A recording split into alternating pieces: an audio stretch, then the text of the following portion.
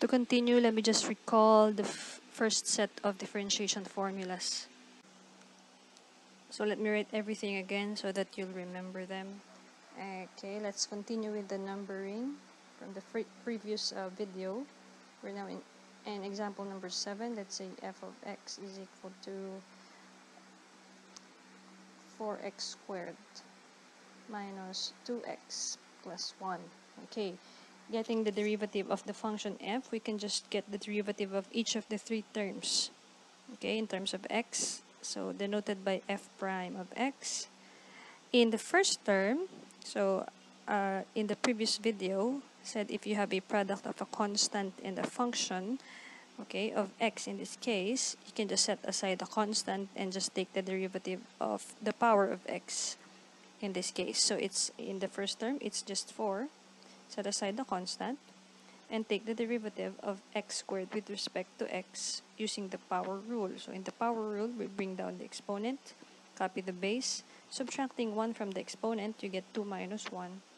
You'll get just 1. In the second term, we have again a product of a constant and the power of x. So the constant, we just copy, which is minus 2 or negative 2. Set aside the constant and take the derivative of x with respect to x. Now, in the previous video, I've already discussed that the derivative of any variable with respect to itself is equal to 1. So the derivative of x with respect to itself is 1. Thus, the derivative of a constant, according to D1, is 0. And so f prime of x is equal to 4 times 2 is equal to 8. X raised to 1, so we don't have to write 1 anymore as the exponent of x,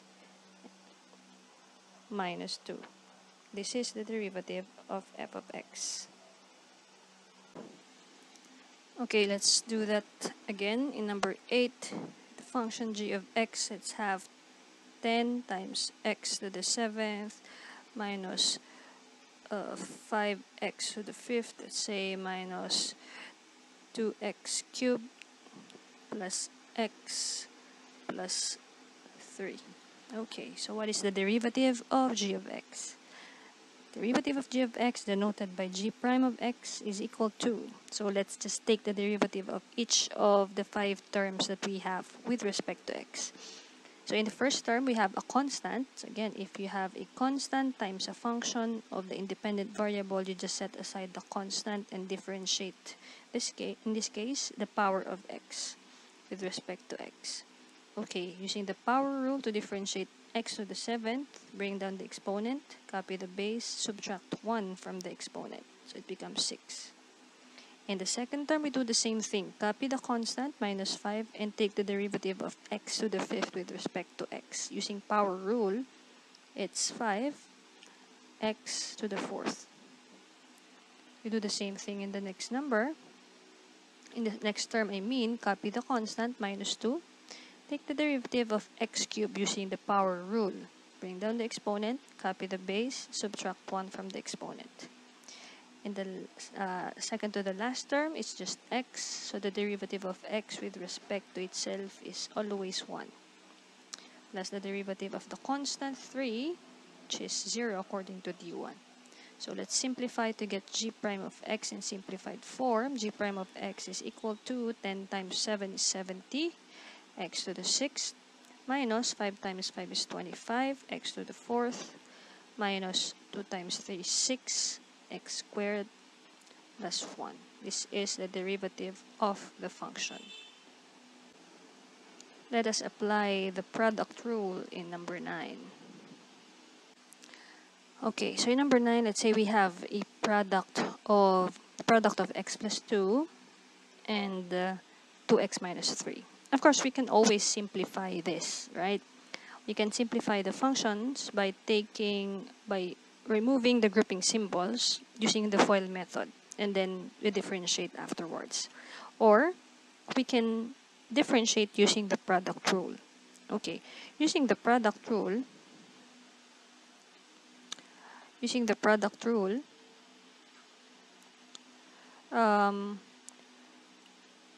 this is supposed to be the product of u and v. So the first factor is u and the second factor is v. So u is equal to x plus 2, and then v is equal to 2x minus 3.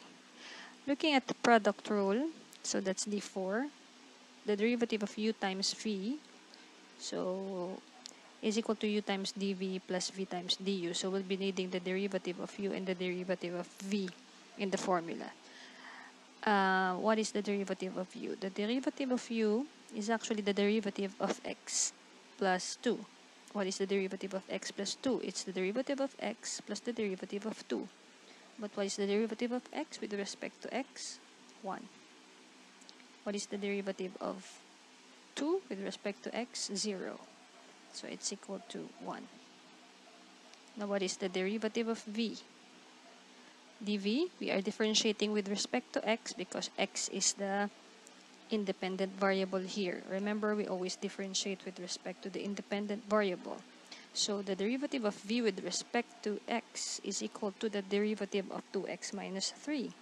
But what is the derivative of 2x minus 3? That is the derivative of 2x minus the derivative of 3. So in the derivative of 2x, we just copy the constant. Okay, set aside the constant and take the derivative of x with respect to x. What is the derivative of x with respect to itself? Again, it's 1. Minus the derivative of positive 3, which is 0. So the answer is 2. So the derivative of y with respect to x using the product rule is equal to u times dv. So it's u is equal to x plus 2 times dv. What is dv equal to? 2. Plus v.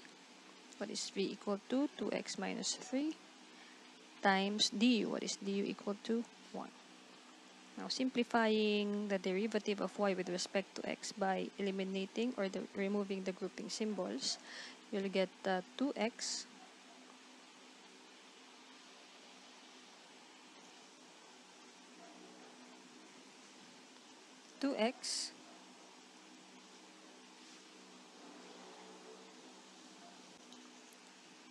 plus 4. Okay, distributing 2 inside the grouping symbol of x plus 2 plus, okay, distributing 1, of course, we'll just have 2x minus 3. Combining like terms for 2x plus 2x is equal to 4x. And then 4 plus negative 3 is just 1. Okay, this is the derivative of y with respect to x. As I mentioned a while ago, there is an alternative solution, and the alternative solution is to simplify the function first.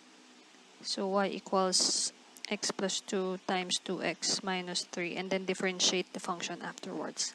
So using FOIL method, y is equal to, so FOIL method, first terms first, when we multiply we get 2x squared. The outer terms, x and negative 3, we get minus 3x. The inner terms when multiplied, 2 and 2x is equal to plus 4x. And then the last terms, 2 and negative 3 when multiplied is equal to negative 6. So y is equal to, when simplified, is 2x squared. Combining negative 3x and 4x, we get plus 4x. Okay, minus 6. Sorry, should be x only. Okay, combining negative 3x and 4x, we get x only. So that's y equals 2x squared plus x minus 6. Now when we differentiate that, we get y prime. Okay, when we want to differentiate y in terms of x, so we differentiate each of the 3 terms of y. So in the first term, just copy the constant, set aside the constant, and get the derivative of x squared using the power rule. So that's 2x raised to 2 minus 1, so 2x raised to 1. Plus the derivative of x with respect to itself, 1, minus the derivative of 6, which is 0. So when we simplify, we get 4x plus 1 also. So it's the same thing. In the next example, we'll apply the quotient rule. Let's say y is equal to 2x minus 3 over 3x plus 4. So to get the derivative of y with respect to x, we'll use the quotient rule because this is the quotient of 2x minus 3 and 3x plus 4. So in this case, this is u and this is v. So this is the y is in the form u over v.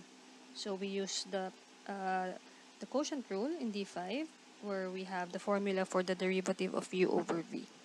So in the formula, we'll need v, then du, and then we'll also need u and dv. Okay, so if u is equal to 2x minus 3, then du is equal to the derivative of 2x minus 3. In that case, we've already had that in example number 9, and the derivative of 2x minus 3 with respect to x is 2. Now, if v is equal to 3x plus 4, then dv is equal to the derivative of 3x plus 4.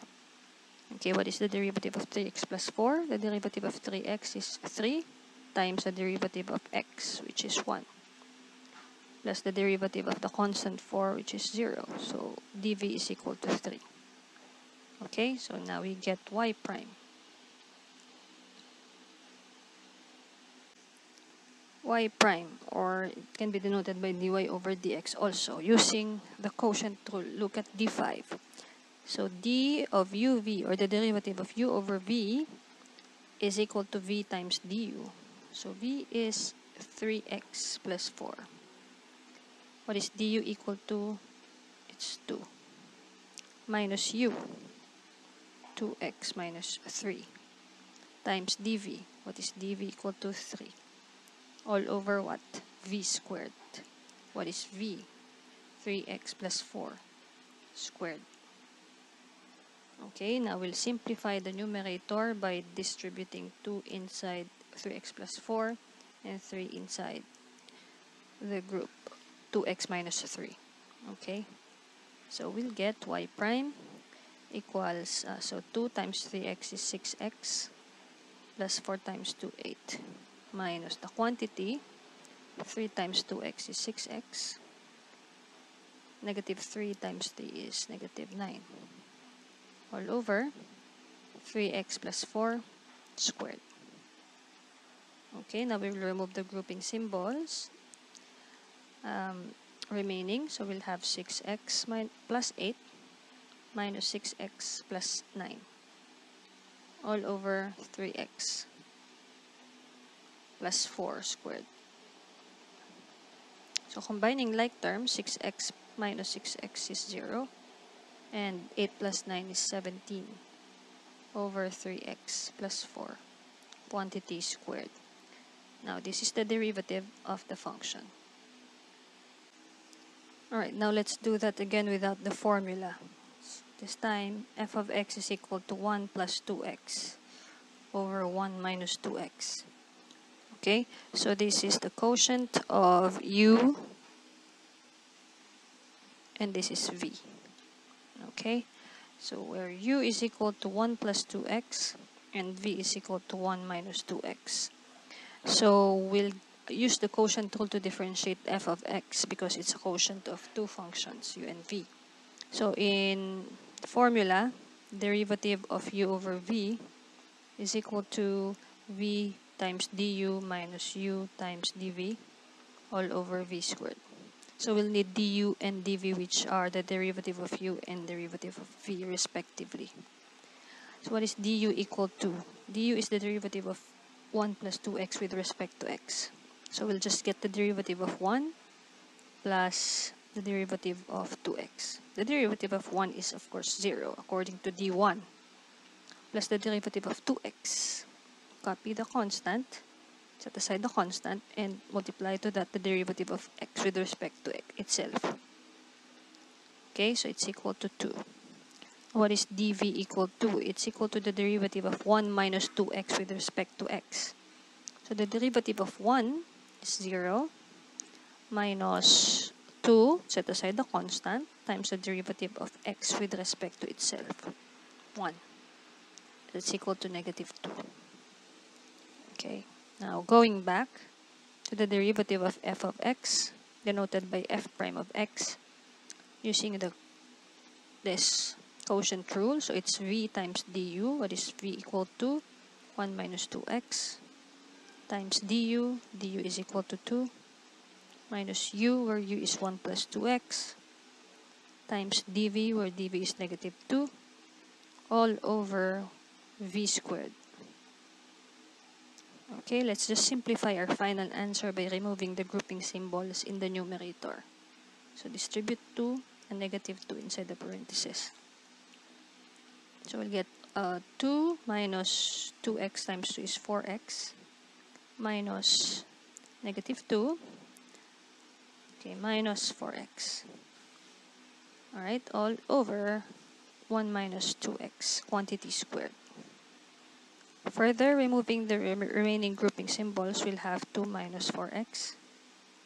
So changing the signs of the subtrahend, we'll have plus 2 and then plus 4x, all over 1 minus 2x, quantity squared.